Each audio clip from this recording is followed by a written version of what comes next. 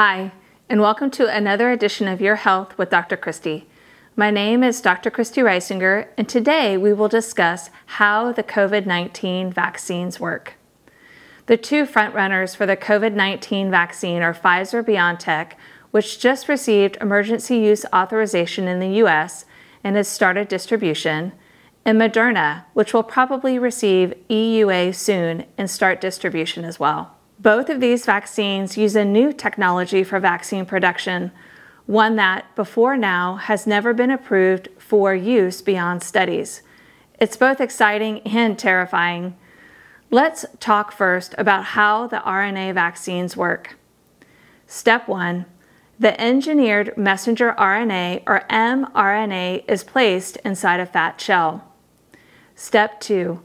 The vaccine is delivered into someone's muscle in their arm. Step 3.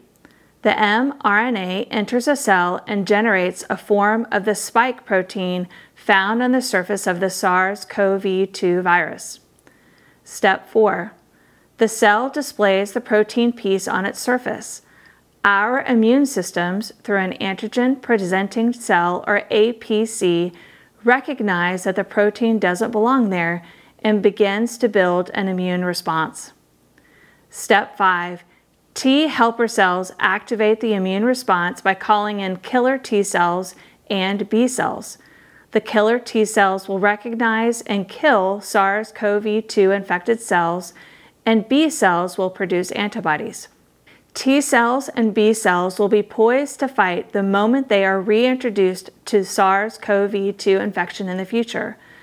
But because they've seen the virus before, the attack is much faster and more effective.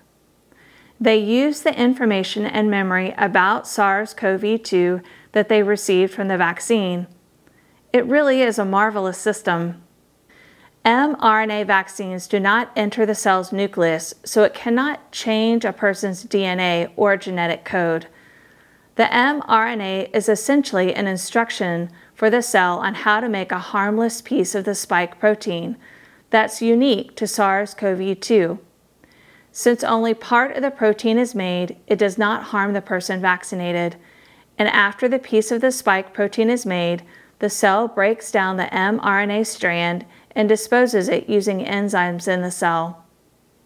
As with all vaccines, the benefit of the mRNA vaccine is that those vaccinated gain protection against a virus without ever having to risk the serious consequences of getting sick with COVID-19. Watch for another video coming soon that gains more insight into how well the new RNA COVID-19 vaccines work. Thanks for joining me.